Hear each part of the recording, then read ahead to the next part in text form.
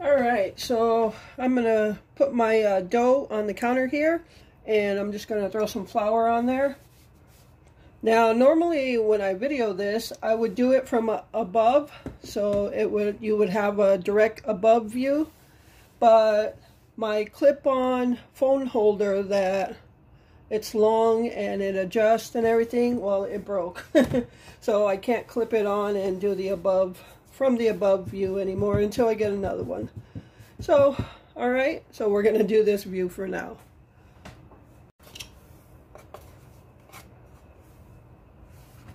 Alright.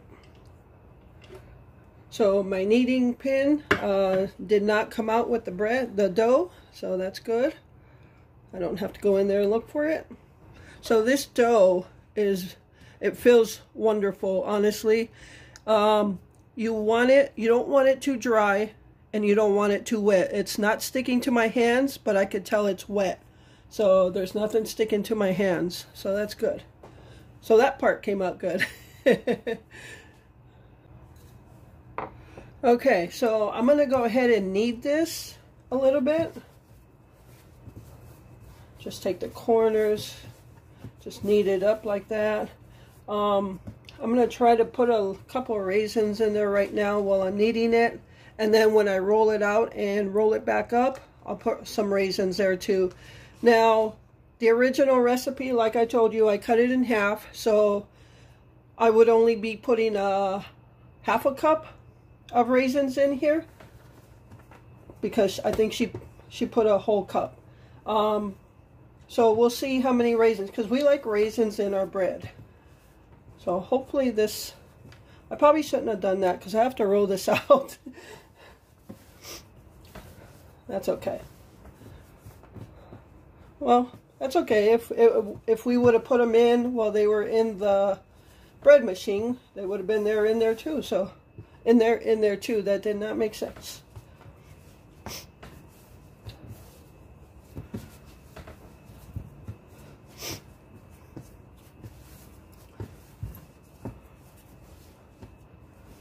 So I made this cinnamon brown sugar mix. This is quarter cup brown sugar, teaspoon of cinnamon. Alright, just gonna throw some more flour on here. And we're gonna roll this out.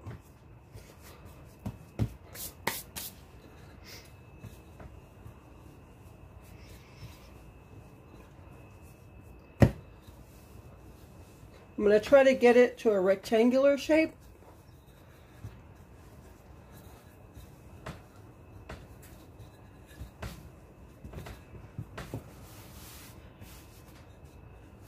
And try to get it possibly as thin as I can,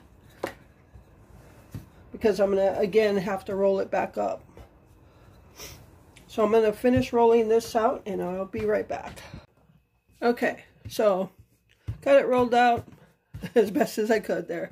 Now I'm just going to take some butter and spread it out. Softened butter.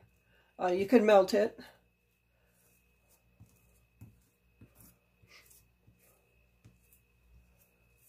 Now I've seen where there have been different suggestions as to smearing butter, spreading butter, or an egg white. So drop it down in the comments if you use butter or egg white. I've seen both. So I'm going with butter.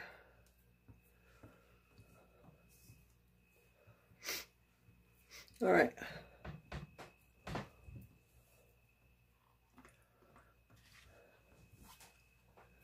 So now we're just going to put our mix on there.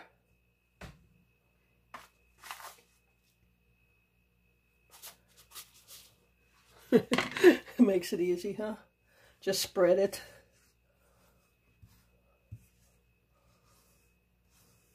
So I wonder if I got enough raisins in the dough there. So what I'll have to do is just, because I was waiting all the long, waiting for that beep, because I wanted to record it for you. So I had the camera ready to go, and every time the camera shut off, I just turn it back on, waiting for that beep. And then I finally realized that About 15 minutes left. It ain't gonna beep. So that's okay. All right.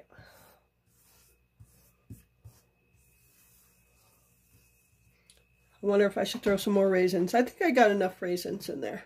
So now I'm just going to roll it up. And this is my first time doing this, so bear with me. Actually, I did it when I made cinnamon rolls. That's right. So I'm just going to roll this all up. And that's where the swirl of the cinnamon is going to come in. Okay. Now, my loaf pan is 9 by 5. So what she did with the ends was just tuck them in a little bit.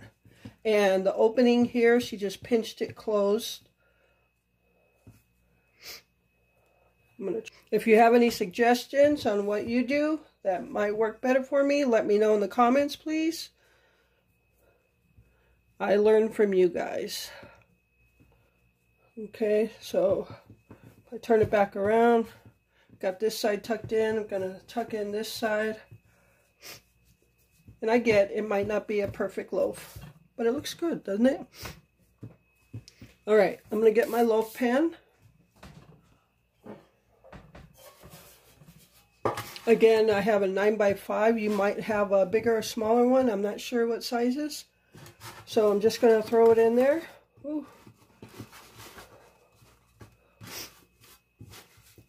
And I'm going to cover this and let it rise.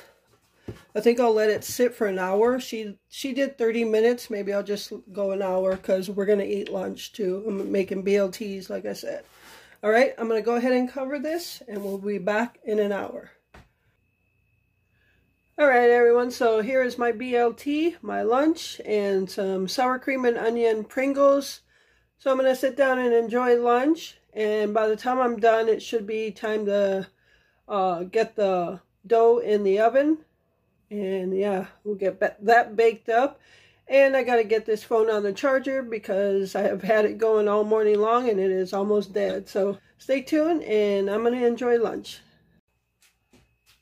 All right, everyone. So this is ready to go in the oven. The oven is preheated to 350 and I'm going to bake it for 30 minutes. Now, I let it rise much longer than in the video that I watched. She let it rise for 30 minutes and she didn't get much of a rise, so I figured I'll let it go longer because I really wanted to see that rise.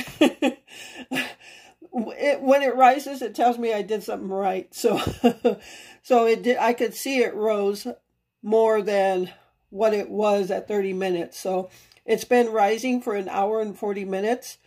So yeah, we ate lunch. It was delicious. And yeah, I just cleaned up that a little bit. And I'm going to get this in the oven 30 minutes. Then I'm going to add the lima beans and mixed vegetables to the stew.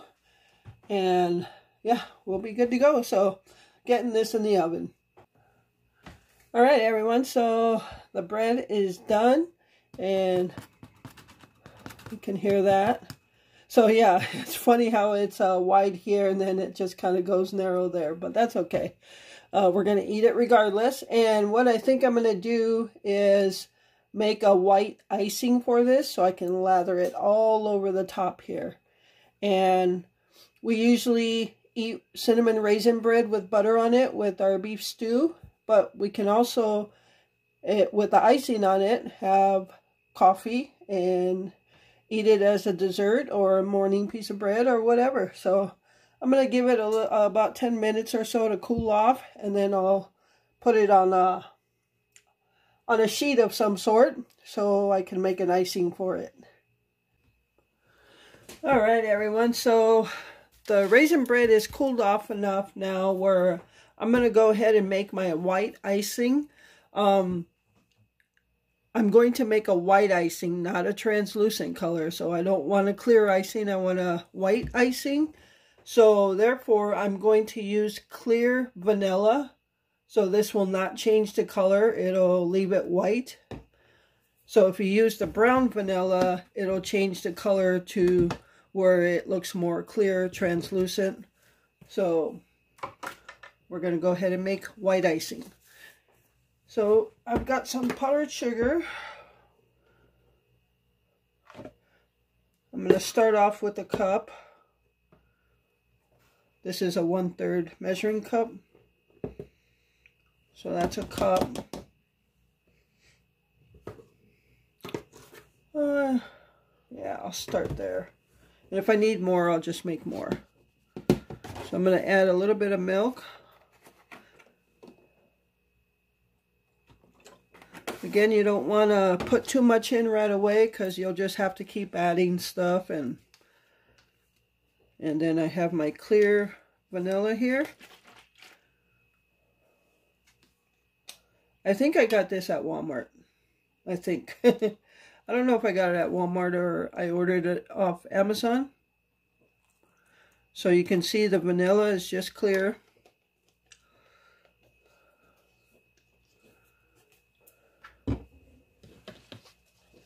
And you just want to mix it until you get the texture you want. Mix it, add stuff as you want. Right now it looks a little, actually it looks pretty good. Maybe a little thick. So I'm going to go ahead and finish this up till I get the texture I want. And then we'll drizzle it over the cinnamon raisin bread. Alright, so I have my cinnamon raisin bread here.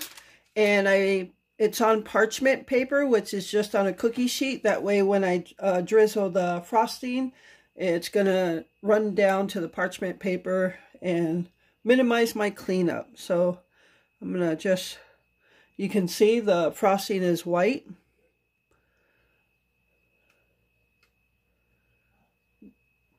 And I want to cover the entire top.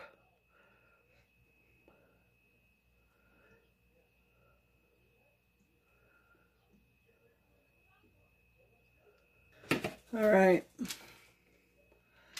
so I'm just taking all of this that is dripped down to the parchment paper and brushing it all over the sides. I'm going to brush all this out of here. What I'm going to do is get a spoon and just drip it onto the bread here, so that way none of the icing gets wasted. I'm sure some will roll down again, but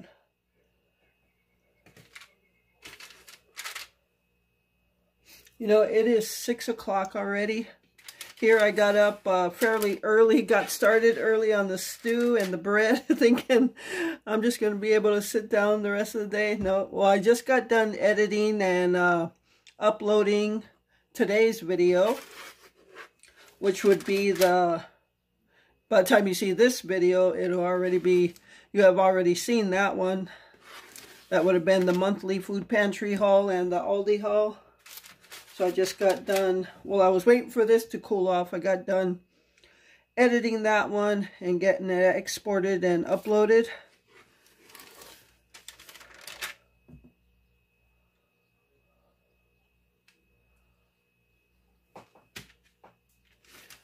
All right.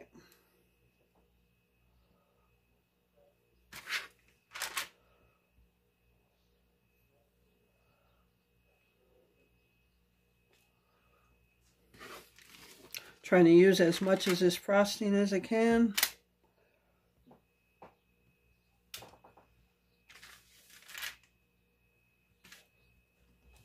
All right, I think I'm going to leave it right there. Let it dry up. Can't wait to dig into this. All right, so stay tuned when the stew and the bread are ready to be eaten. All right, everyone, so we're getting ready to eat, but I just wanted to quickly show you the inside of the cinnamon raisin bread. And we tasted it earlier, and we both thought it came out so good. Much better texture on the bread.